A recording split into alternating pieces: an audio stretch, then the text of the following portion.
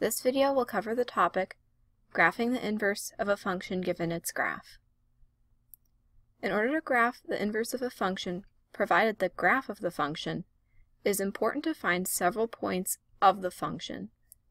By the definition of an inverse function, the domain of the function is the range of its inverse, and the range of the function is the domain of the inverse. By using this fact, as well as several points of the function on the graph, we can plot the inverse function. Let's work on an example together. Below is the entire graph of function f. Graph the inverse of f. I'm not really sure where to start.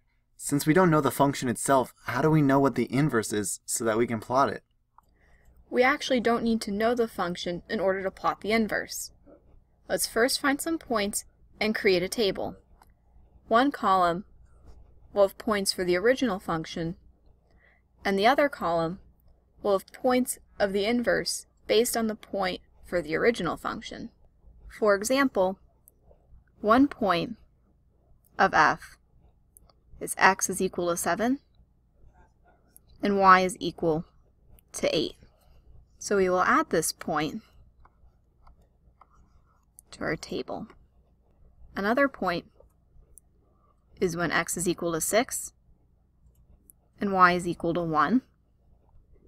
And we will find a third one, which is when x is equal to 5 and y is equal to -5. Because the pattern changes a little bit after this point, let's find one more point. Another one is when x is equal to -3 and y is equal to -6. By using these points, we can find points for our inverse as well. For example, by using the point 7, 8 in the original function, we know that the inverse of f has a point at 8, 7. Additionally, for the point 6, 1 for the function f, we have 1, 6 as a point for our inverse.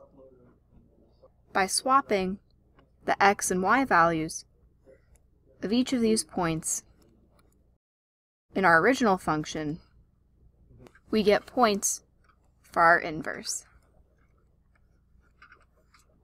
Okay, this makes sense now.